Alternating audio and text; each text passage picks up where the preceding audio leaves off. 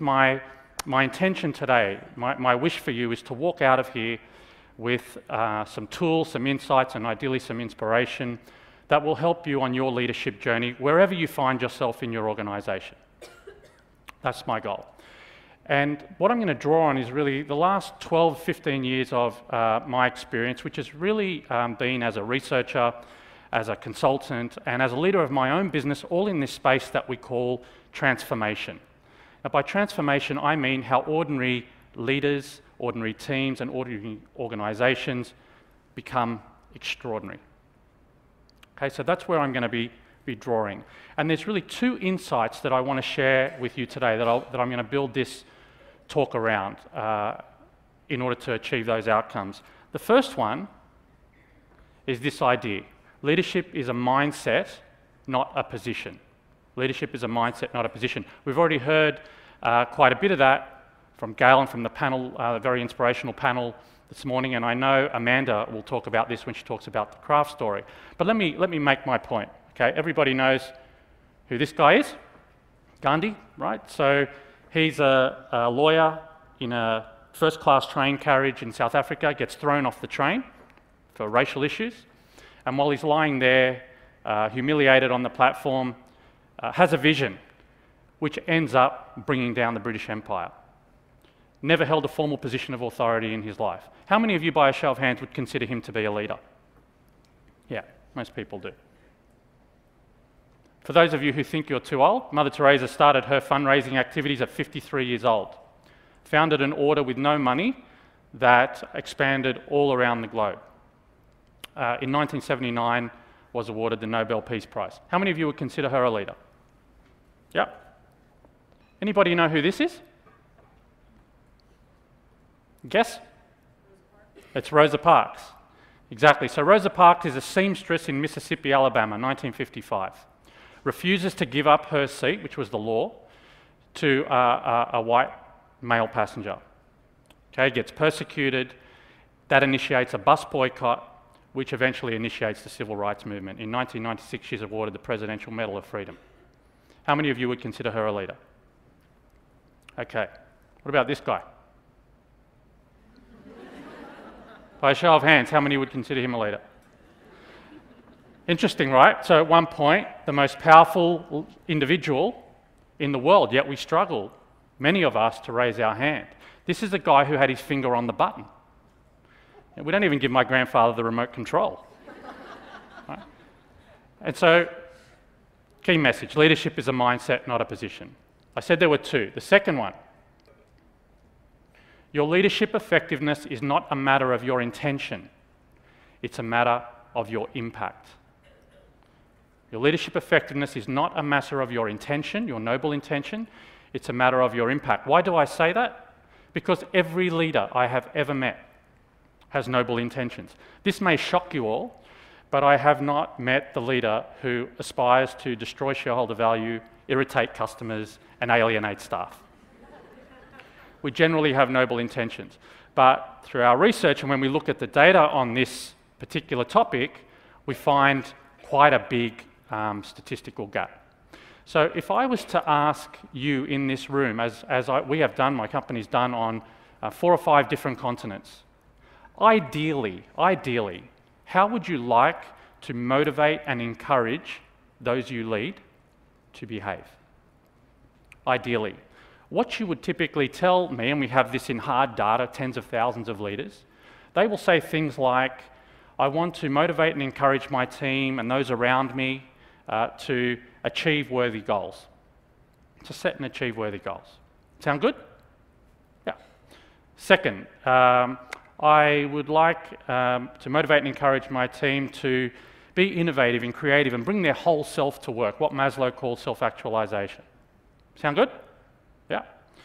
Third one, I would like to motivate and encourage my people to develop themselves, to be their best self and to develop those around them. And finally, I would like to motivate and encourage my people to build high-quality, high-trusting relationships, work collaboratively as a team. Sound like a pretty good vision for leadership, right? Yeah?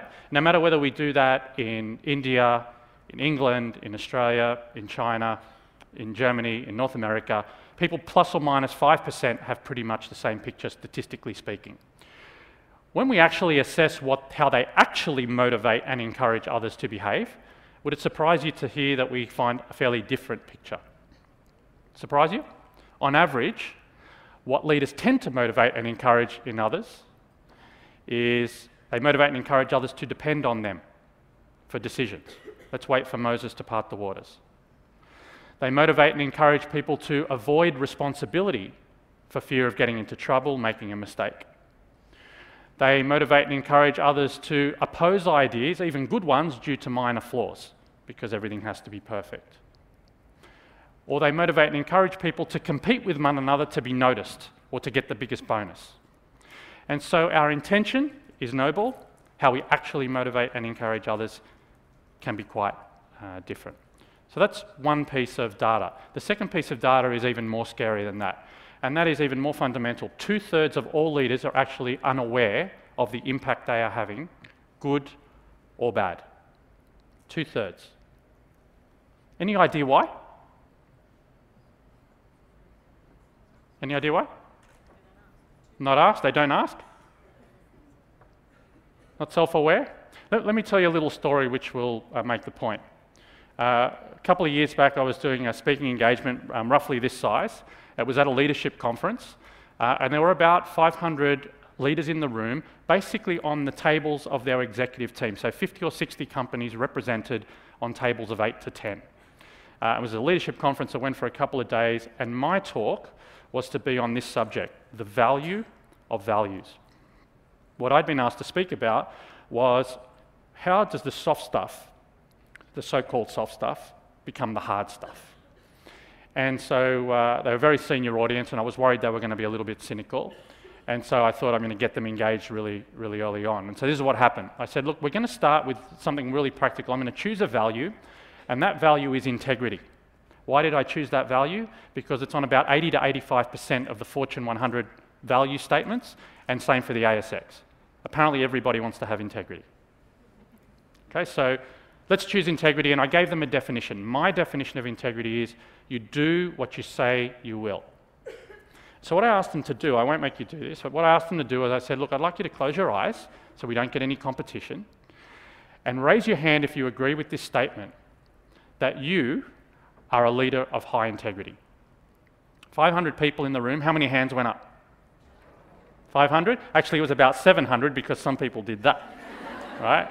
And I said, open your eyes, have a look around, and they all looked around and they all felt very good about themselves. I said, okay, close your eyes, now comes the more interesting question. Put your hands down. How many of you would agree that your fellow executives share your same high level of integrity? What do you think happened this time? About 30% of the hands went up, which made for a very interesting conversation when they opened their eyes. The conclusion that they came to, which was the one that I wanted them to come to, was that we judge ourselves by our intentions, we judge everybody else by their actions. I'll say that again. We judge ourselves by our intentions, we judge everybody else by their actions. There's a term in social psychology for this, it's called illusory superiority. That's why 93% of us believe we're above average drivers. And so my obsession, my fascination has been with this gap between our intentions and how we actually lead on a day-to-day basis, no matter where we are in the organisation. And why I became fascinated with this and why I decided to undertake doctoral research, and I actually started my doctoral research on the day my daughter was born, which is a pretty cool excuse to leave class. But it really makes you get very clear on why you're doing this, a growing business and a young family starting. And the real reason is I was frustrated. I was really frustrated with what I was reading in the management literature. I was reading all these texts about the attributes of these great heroic leaders. Level 5 leadership, charismatic leadership, authentic leadership, tribal leadership, primal leadership. I even read a book as a homage to my Italian heritage called Leadership Soprano Style. And the dilemma for me with this content was not what it espoused, ideas like vision and courage and integrity and authenticity and all that stuff. It's just that I, in my work, hadn't met the superhero that they were describing. The people that I was interacting with in our work were ordinary managers and leaders doing the best they could under ever-increasing pressure. And so what I was looking for and couldn't find was a roadmap for how these ordinary mortals could transform into one of these extraordinary superhero-like figures. Paradoxically, in our own business, we were starting to see these stories unfold in some of the companies that Gail mentioned earlier on. And so we found ourselves about 7 or 8 years ago with a pool of leaders, CEOs in the first instance, who had measurably transformed their own effectiveness as a leader from very ineffective through the eyes of their key stakeholders to highly effective in the top 5% of effectiveness in a database that has something like 1 million leaders in it. So quantum transformation, demonstrable, measurable, algorithmic, academically rigorous.